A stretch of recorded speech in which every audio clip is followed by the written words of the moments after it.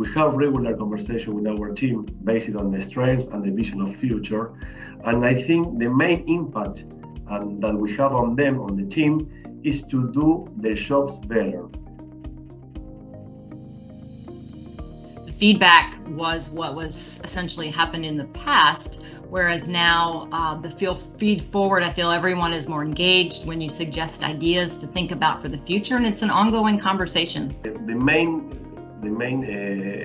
objective of the feed forward is to always put focus on the capabilities and the competencies for every people of my team. So we have to be very focused on the vision of the businesses. So I think it's very important to focus on the strengths, not in the weaknesses.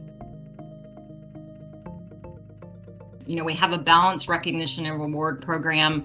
We can utilize this in our coaching and feed forward to recognize people for doing a great job in the moment.